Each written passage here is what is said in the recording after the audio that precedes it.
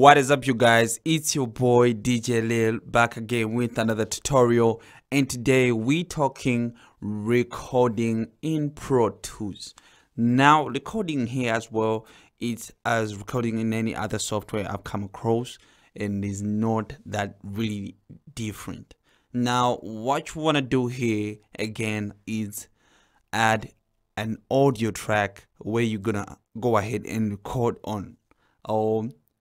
First of all, maybe you want to record on a beat or something. Just go ahead and drag the beat into this window right here. Just drop it here and then put your tempo, and then that'll be okay for you. But here, since we're just saying a way of showing you how to record, I'm just gonna go ahead and do it a cappella and just put an audio track on it. So what you want to do is go to track up here, go to track and say new. You press new here, you got yourself a window that's already creating you a mono channel, which is an audio track. It's a mono cause you have one mic going to it, and you want to keep it on the center, so it does this for you. But if you want a stereo channel, you go ahead and select stereo, and it'll bring out a stereo channel for you. But for the sake of this tutorial, let's go ahead and say create.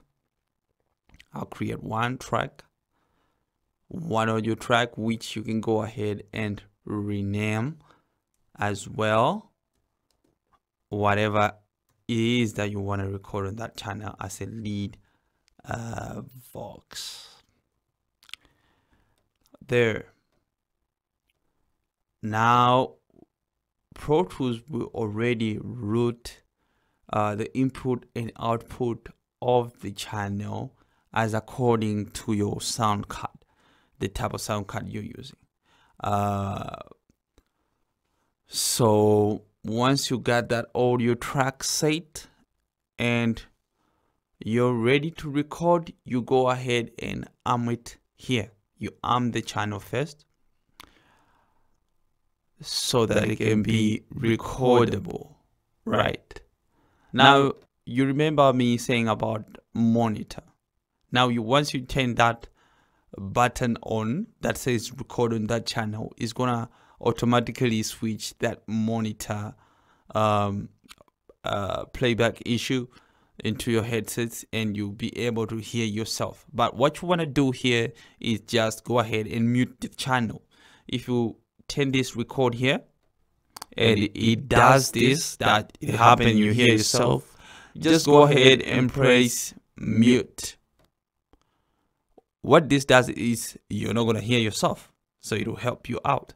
It doesn't mean when you press mute it won't record on the channel. It will, only that you won't hear the monitor.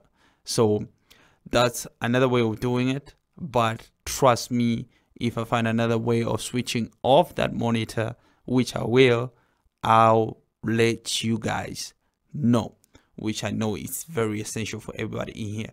So once that is done, you might want to just go to your transport panel and press the code.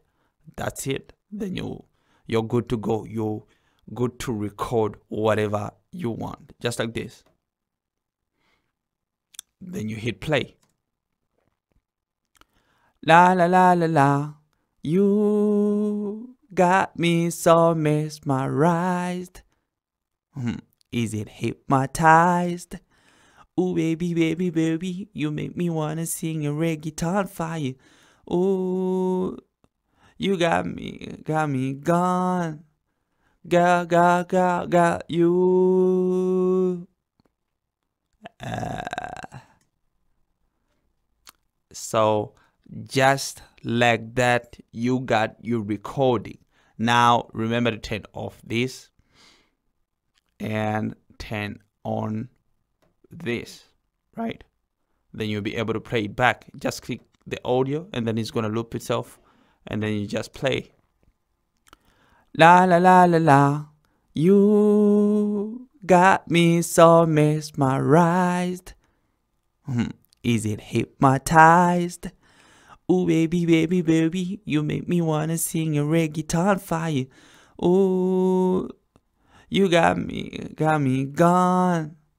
Got you. Well, isn't that beautiful?